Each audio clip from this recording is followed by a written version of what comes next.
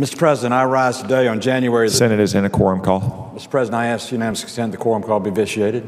Without objection.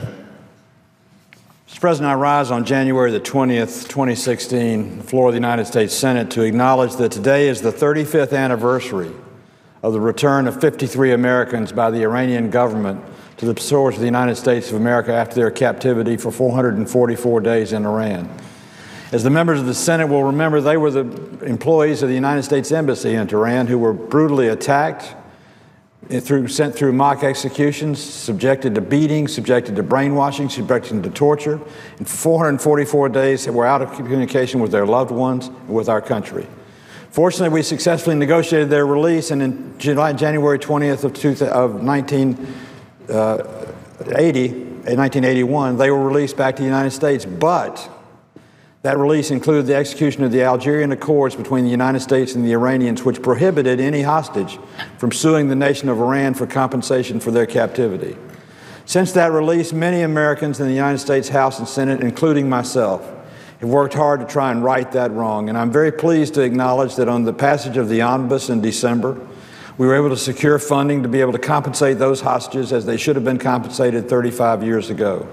We were able to take money from the Paribas Bank forfeiture of Iranian funds to the United States government to see to it that they were compensated in some measure for the sacrifice they made for our country. A lot of people have written, why would you pay people compensate people for their captivity? Why would you go to the effort for 35 years to see to it these people got some amount of money to compensate them for their captivity? Why would we not do it, Mr. President? There are Americans all over the world serving in very dangerous places as ambassadors and diplomats through the State Department. They should know we've got their back, not just on the day they're serving, but 35 years later if they were tortured, if they were beaten, or if they were held captive. We all know from last weekend we were enjoyed to see the Americans that were released by the Iranians now. We also know that there were Americans taken hostage in Iraq, in Baghdad, just 2 days later. Taking hostages and taking American hostages and using them as tools of war is something that's been happening for years and years, and the Iranian government have been at the head of it. These Americans deserved fair treatment. They deserved compensation. They deserved recompense for all they suffered, and I'm proud to say that because of a bipartisan effort of the House and the Senate, we were able to do so. I want to thank Senator Corker, the chairman of the Foreign Relations Committee, Senator Cardin, the former chairman, Senator Menendez from New Jersey, Senator Reid from Nevada, who was instrumental in helping, and all the other, and Senator Blumenthal, my ranking member on the Veterans Committee of the United States Senate and a helper on this bill, for all the help they brought, and the entire body of the United States Senate, who in December voted unanimously to see to it the Paribas money was made available to the survivors and of the people who were taken hostage in 1979. You might remember, Mr. President, the show Nightline that we see on television started with the original reports in 1979 by Ted Koppel about their taking.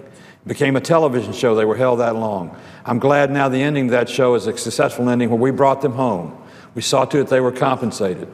Some of them have passed away. Some of them have taken their own life. Some of them had difficulties. Some of them have never been able to rid themselves of the scars of captivity, torture, and brainwashing. But fortunately, this Senate and this Congress did what it was supposed to do. It stood up for America, and it sent the signal to everybody who works for our State Department, who's a diplomat for our country, who works overseas, that if you're taken, we'll stand behind you, and we will never, ever, ever forget.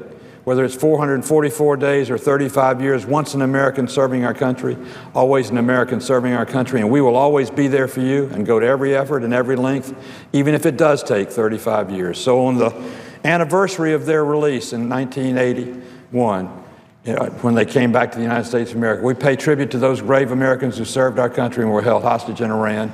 We give thanks that we have the kind of men and women who are willing day in and day out to sacrifice on behalf of our great country. May God bless each and every one of them, and may God bless the United States of America. And I would note the absence of a quorum.